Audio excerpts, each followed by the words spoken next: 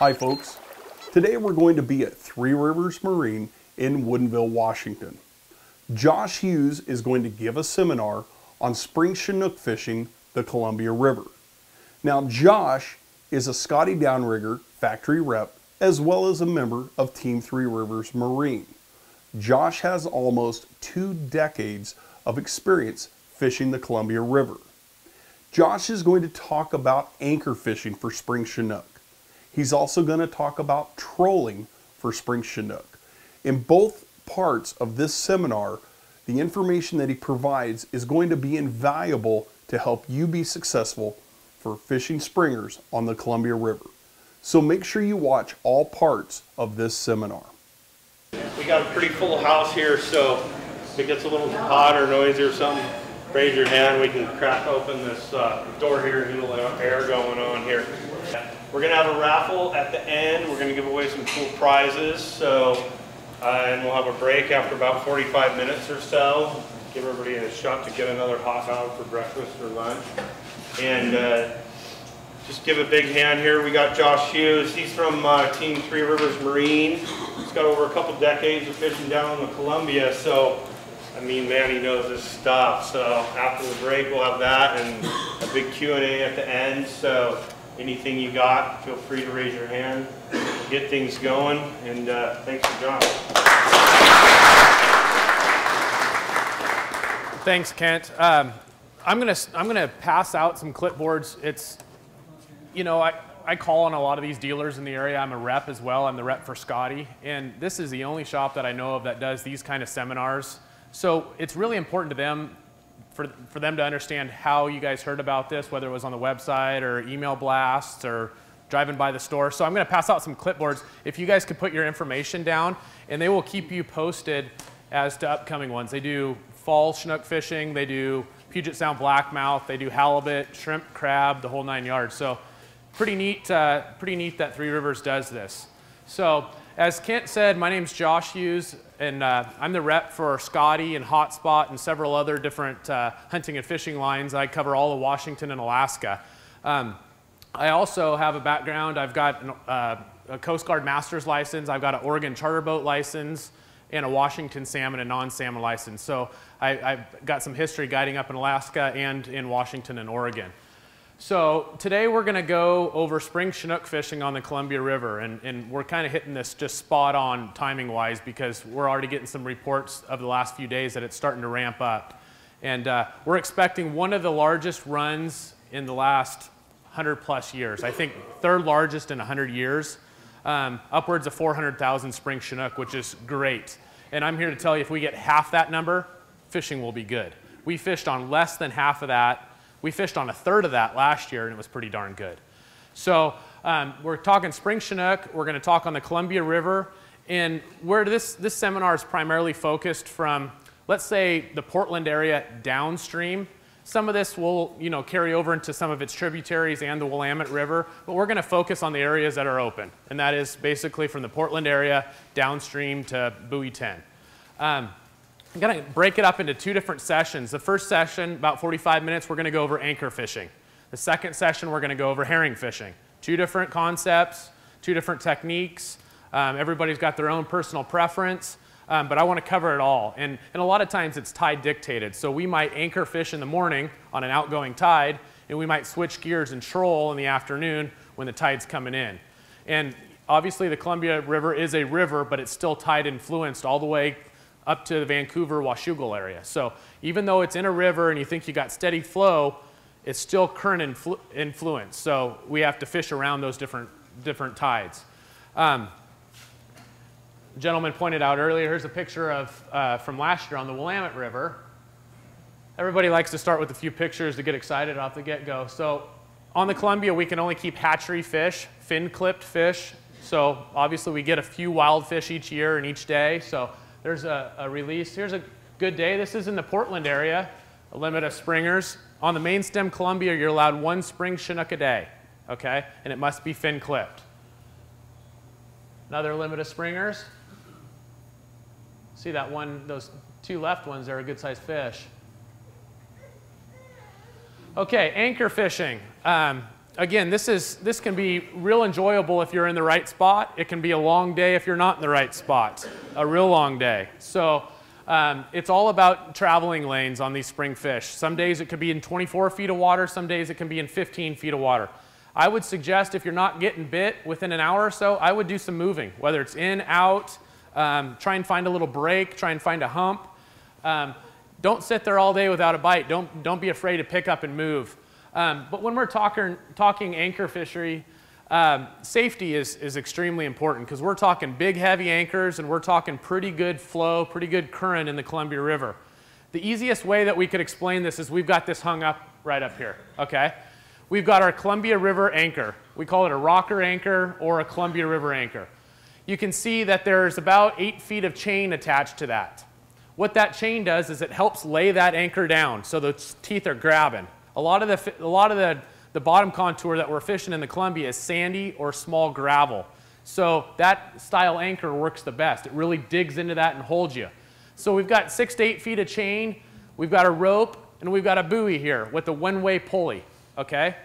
And I'll kind of go over the whole thing, why we use it like that. It's kind of tough to see, but that chain goes all the way to the bottom of the anchor. Okay? All the way to the bottom. So it lays that thing down nicely on the gravel and it allows you to dig in. Underneath, right where it's attached, this first area, there's some zip ties that hold that chain in place. What that does, it allows the anchor to grab, but if it gets stuck on the bottom, when we pull our anchor, those zip ties break, okay? So now, instead of pulling to where it's digging in more, it pulls from the opposite direction, which allows it to get out of the rocks, okay? So chain, rope, buoy. This buoy's got a one-way ratchet system on it. So it allows me to pull it in, but it does not allow rope to go out unless you hold down those tabs. So when we hook a fish and we're on anchor, our buoy's already in the water, we untie our rope, we float out, we can float 5 miles downriver and land a fish, run back up and our buoy's still floating there. But when we get ready to pull our buoy in, or pull our anchor in, instead of hand pulling 100 feet or 200 feet or 300 feet of rope and chain and anchor, we can motor upriver, the buoy goes behind us, and we use the force of the motor to pull our buoy up, to pull our anchor up for us. So it'll go through that one-way ratchet system and lock into place, spin the boat around, just retrieve it, and it's all floating right underneath the buoy, okay? That's why we do that. The amount of anchor rope out when you're anchor fishing is very important. We call it scope. So let's say if we're in 10 feet of water, the proper scope in the Columbia River, in my opinion, is 4 to 5 feet, okay? So if I'm in 10 feet of water, I've got a minimum of 40 to 50 feet of rope out. If I have too little rope, first of all, my anchor is not going to grab the way it should because it's too vertical, okay? It's not allowing it to lay down and dig into place. So, and it's kind of dangerous because it makes you start skirting all over the place, okay? The more rope you have out, the more scope you have out, the smoother your boat sits, it won't drift side to side near as much, okay? It's also a lot safer. It allows that anchor to dig into place, you're secure, you're not going to drift out. So that's what we call scope. So 4 to 5 feet of rope per foot of water. Springer fishing, we're typically in, like I said, 12 to 28 feet would be on the deep side. So you don't need 300 feet of rope. When you're fall Chinook fishing in August and September, a lot of times we're in 50 to 60 feet of water, so you need more rope. I would suggest when you buy an anchor system, go ahead and get 250 feet of rope. You have it, okay? All your excess rope, you bundle it up, put a couple zip ties around it, get a laundry bag, something to cinch that all up in, and it stays out of the way, okay? This is kind of an open forum. If you guys got questions along the way, raise your hand because chances are somebody else has got the same question, okay? Sir? So when you hook a fish and you got that 200 feet of rope, do you just pitch everything over? What I do at the end here, let's say that this is the end of our rope and I still have 100 feet of slack. I either curl it all up around my arm and zip tie it in a pile so it's not dangling 200 feet out behind the boat, or like a laundry bag works great. They make anchor bags that you can put it all in, cinch it tight, so release, float out. So that little ball of line is attached right behind your float. You motor up with your docking pole, pick it up, tie it right back on, you're good to go, okay? What also goes hand in hand with anchor fishing is drift socks. I've always got a couple drift socks off the back of my boat. So what those are, it's like a sea anchor, a big funnel, okay? So I've got about 8 feet of rope attached behind them, and I've got a drift sock off each side. okay? That keeps the boat perfectly straight when I'm anchored. It's not drifting side to side. I don't want that gear swinging this way and swinging that way. I want it nice and straight, okay? And I can play with that too. I can put one off this side and it kind of pulls me over here, or vice versa. I also have chocks installed on the bow of my boat so I can move over. Every time I move this chalk, the rope over one time, that moves me about 10 feet. So I got 10 and 20 feet. I got 20 feet of variance. If I'm not catching fish in 20 feet of water, I can move over or move in. Sometimes 10 feet can make 2 feet of difference. Okay, so it'll slide me up on the hill a little bit. So I play around with it. If I'm catching fish, I'm staying where I'm at. If I'm not, I'm going side to side, or I'm going moving in shallower or moving out deeper, or down or up. So that's kind of the safety aspects of anchor fishing. We'll get into the fun stuff now. We talked about correct anchor size. That's a big thing. I would say this is a 30-pound anchor or 25-pound anchor, and that will cover most boats, okay, anywhere from small 14, 15-foot boats all the way up to a 25-foot boat. That will cover you in the Columbia River for spring Chinook, and it'll cover you for fall Chinook as well. So a 25 to 30-pound Columbia River or rocker style anchor is what you need. Breakaway, safety retrieval for anchor, we've talked about that.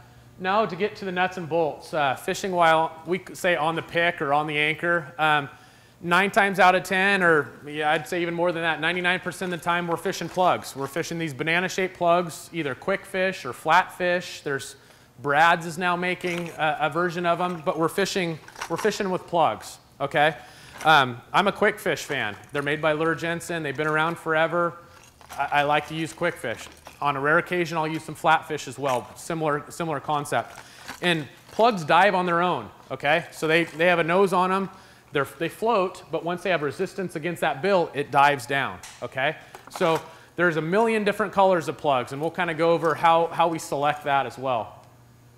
You can see, sky's the limit. There's a bunch of different colors, and I was talking to a gentleman here earlier, and we both agreed that we have about 20 boxes full of these plugs that are full to the brim. And you'll find that out of that 20 boxes, you might find 10 or 12 that you want to make sure are in the water or wrapped and ready to go at all times. Because you find your favorites, you find the ones that fish good. Not all plugs fish phenomenal out of the package. Some fish better. I don't know what it is. A little bit of movement, a little bit of color. Certain plugs fish better than others. Okay. I'm going to kind of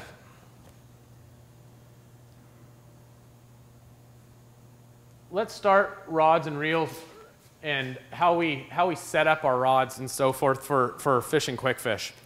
I keep all the same rods in the boat. I want, if you grab one, I want it to be identical to the next guy that grabs one. So I have all the exact same rods and reels in the boat, and these are the same rods that I'm using for trolling herring. I'm using these for spring Chinook, fall Chinook, everything. This is the rod. And I like longer rods. The longer, the better to me, okay? I like the fightability in them. It's so much more fun to catch a fish on a longer rod than it is a short broomstick. So I use 10.5-foot rods. The whole boat's got 10.5-foot rods in it. These are G Loomis. They're rated 10 to 40, so it's a good mix. Okay. Again, I could fish springers and I could fish fall Chinook. I like line counter reels. I know exactly where everybody's at the same time. Okay. I know if you've got 50 feet of line out and you've got 40 feet that we need to get those pretty uniform. Also, when we hook a fish, I know, hey, I need to grab the net. He's got 10 feet of line out. So I use Shimano Dakota line counter reels. I make them in several sizes. These are the 300s. The 300 and 500 are the most popular size. And I use braided line. I use braided line for pretty much every salmon application there is. I like the concept that it's small diameter. There's no stretch. Okay, it lasts a long time, far longer than monofilament. And it's extremely sensitive. Okay, I know if I got a line bump, I know if I picked up some grass on my quick fish, it's that sensitive. Okay. So that's the end of part 1. Make sure you go to part 2 for more information on fishing springers on the Columbia River. Three Rivers Marine is Western Washington's destination for anglers. Three Rivers Marine is run by fishermen for fishermen. Visit their website at threeriversmarine.com.